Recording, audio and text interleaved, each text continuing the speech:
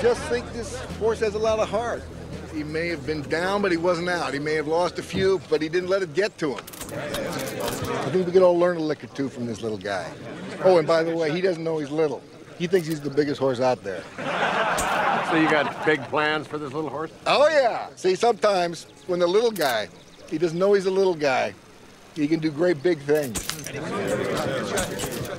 See, this isn't the finish line.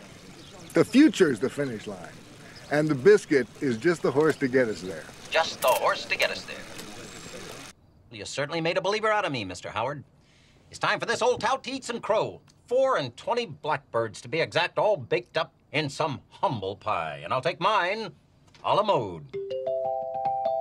Oh, and one more thing, Mr. Howard. I just want to say thanks for the champagne. Don't mention it. Did you see the infield? No, not yet. Take a look.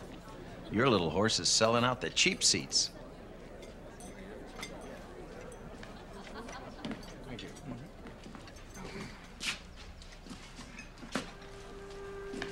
Oh, my gosh. Red, what do you think about all those folks in the infield, Red? That's who we're riding for, folks with a quarter in their pocket. Red, an awful lot of hoopla for such a little horse. Though he be but little, he is fierce. What's that? That's Shakespeare, boys.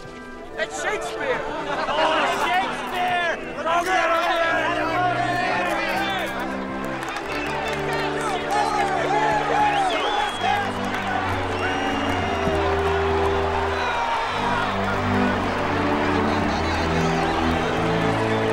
Holy cow. Look at that, Biscuit. Look at that. There you go. Coming up.